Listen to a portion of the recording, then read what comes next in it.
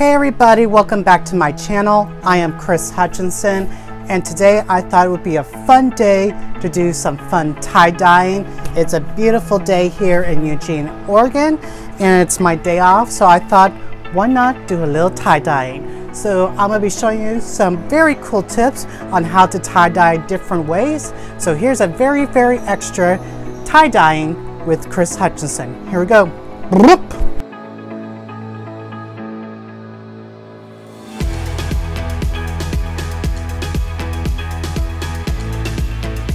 For brighter colors on your tie-dye, you would want to soak it in this soda ash for at least 20 minutes per shirt. So I got some different things from Goodwill and the Dollar Tree to make designs on my tie-dyes.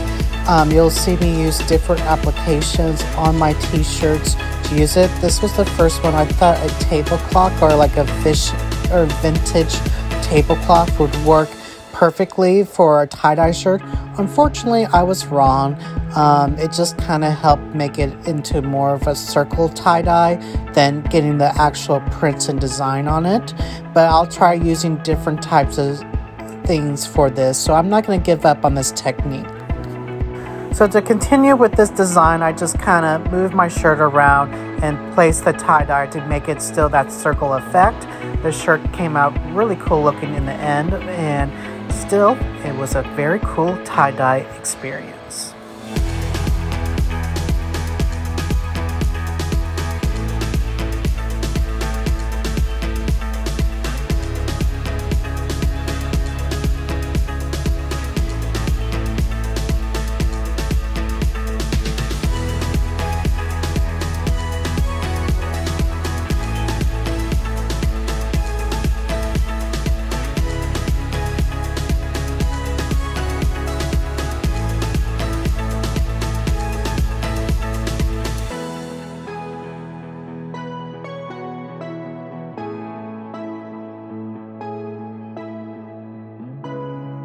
For this next tie-dye, I'm going to try to crumble up my shirt. This is called the crumble tie-dye effect. It didn't really turn out exactly like it, but it still came out as a cool shirt. I just basically scrunched up my shirt together and put rubber bands on it, and then I add my different colors of tie-dye to the shirt.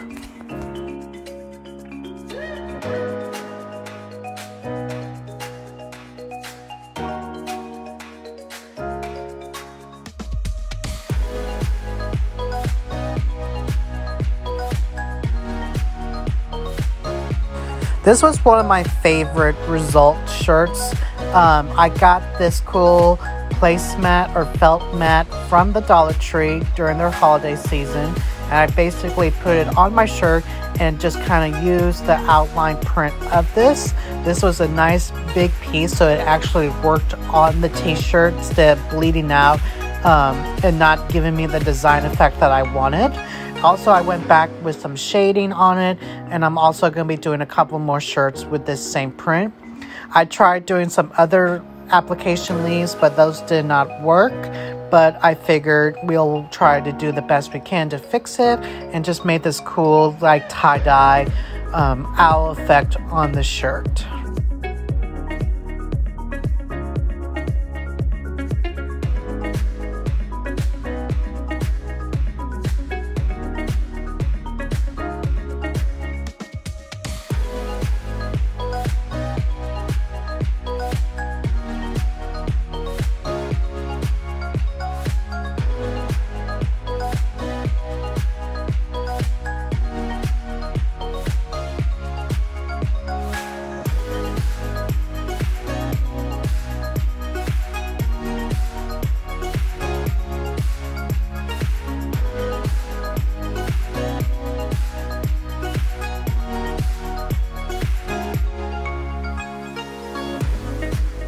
This shirt right here gave me the most trouble because I thought it would be a cool idea to use sticker letters or some type of letter application, and it did not work.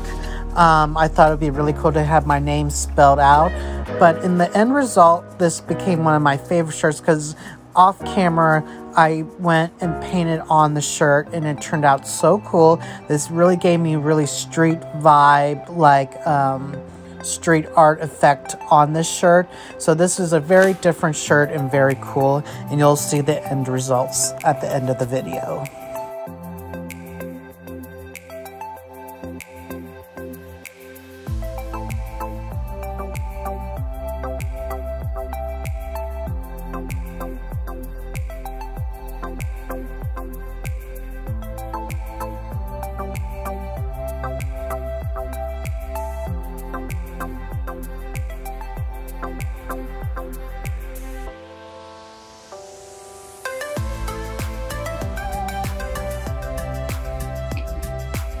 So here's another Dollar Tree hack. I got this wooden dowel from the Dollar Tree, and I thought with the same thing with the owl concept that I can use the shape of this and kind of get the shape of the leaf onto the shirt.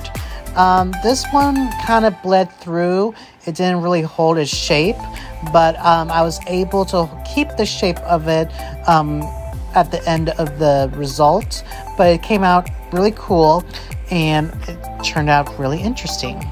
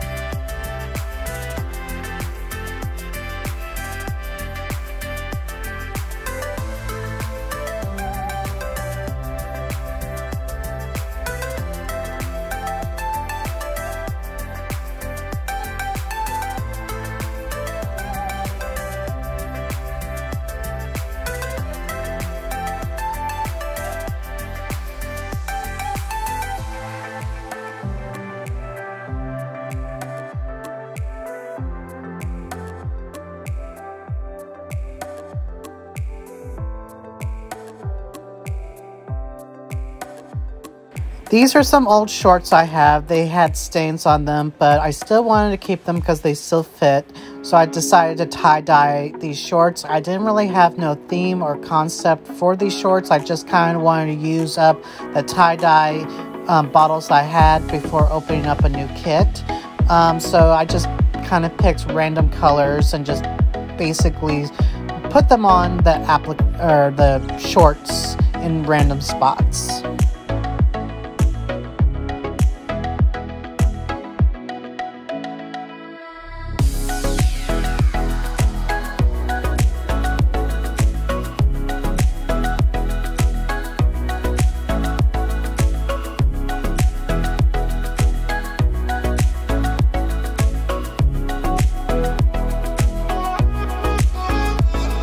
Same thing with this button-down shirt. It had a stain on it, but it still fit me and I still wanted to use it, so I decided to tie-dye it and just do two colors. I just basically balled it up and tried to put rubber bands around it.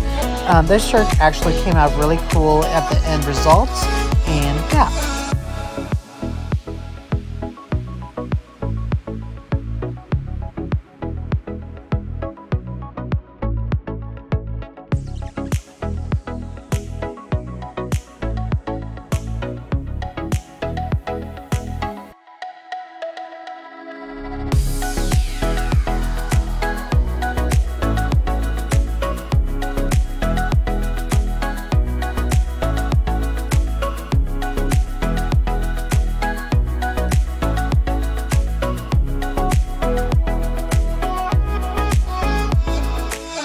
This is my Harley Quinn shirt. It had a big stain on it, so I didn't want to get rid of it or buy a new one, so I decided to tie-dye it. So I decided to use red and blue on this shirt with a swirl theme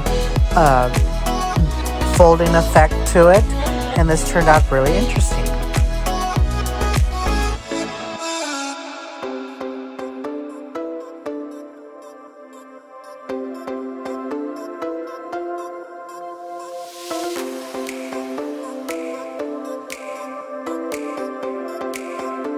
This is a kitchen towel I have. As you see, it has a big stain on it. I'm going to try to cover it up with the tie-dye. Still pretty good usable towel, but just it's pretty stained or used, and I believe in trying to use up all the materials I have before throwing them away or donating them. So I'm going to try to tie-dye this towel and give it a cool tie-dye effect for my kitchen.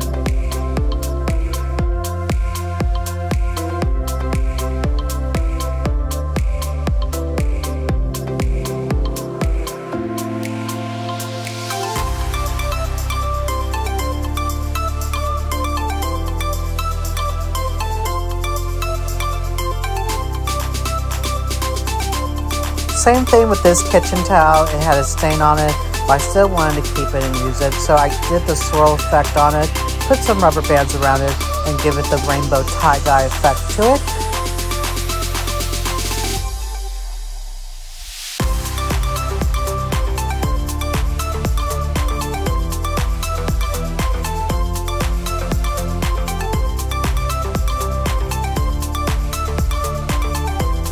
This was another favorite application that I found at the Dollar Tree. It was a felt mat like the owl, and it turned out really cool. It really held the leaf effect to the shirt, and so I just basically outline it and fill it in the spots, and I made a couple of these cool tie-dye effect shirts. I thought with the red and green, it would be a cool like dragon fruit-ish design concept. So you'll see here that I'll be putting the green, the red, and then I'm going to do in the background with black spots here in a second.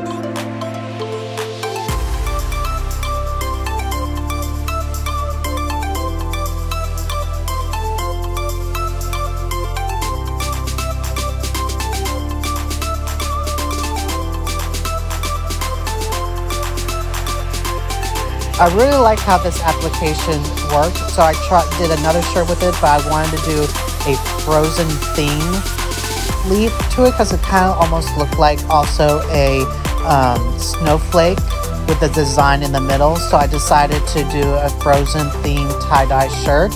So I decided to use blue and purple on this shirt and just kind of give it like a cool tie-dye theme effect to it.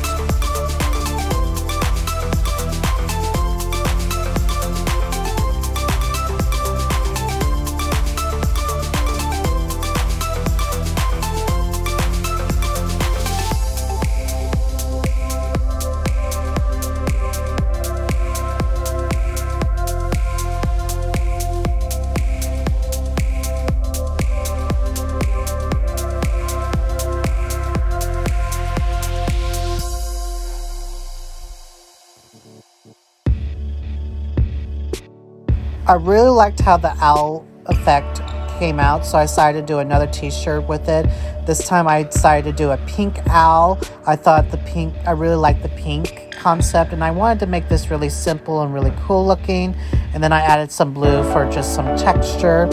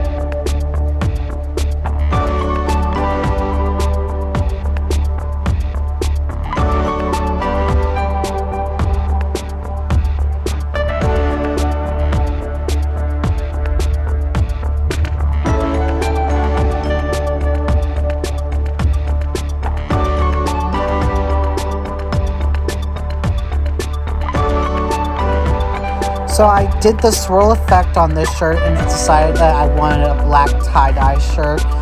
So I'm just taking my black ink and just putting it in the spots. This turned out really cool at the end.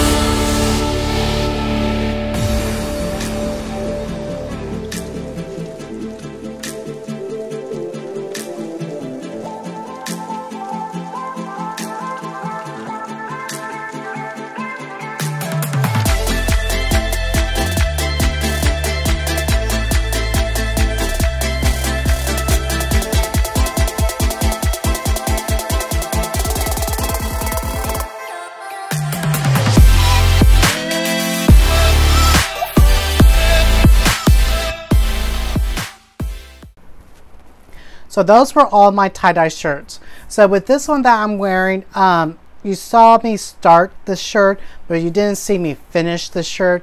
After it was washed and a lot of stuff was peeling off of it, I really wanted to take a chance to look at this shirt and figure out what was I going to do with it. So I decided to go with a street theme layout, I guess, with it. And then I did the apps with Instagram, Facebook, TikTok, YouTube, Messenger, Grindr. You know, make sure you share, subscribe, and there's a like somewhere on here. But I thought this turned out really cool and really like good for advertising. Also, these are the shorts that I tie-dyed. And the reason I tie-dyed them was because they had a stain on them. So they were still good shorts, but I just wanted to cover up the stain. And I think these turned out really cool. 2 kitchen towels.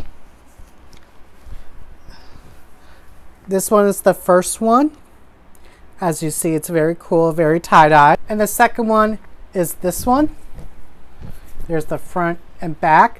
These are both very cool. These were still good towels that I didn't want to get rid of, but they did have some stains on them from just cooking and just from use out of them. And I thought this would give them a second chance or a second life out of them till they get ruined.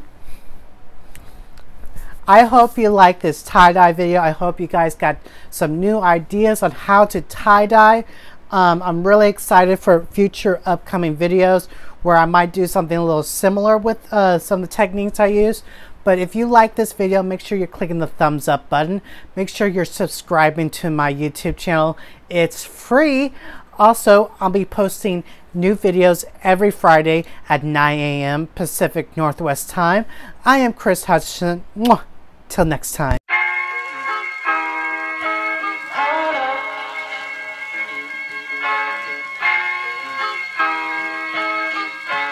I'm so in love with you. You got me down again.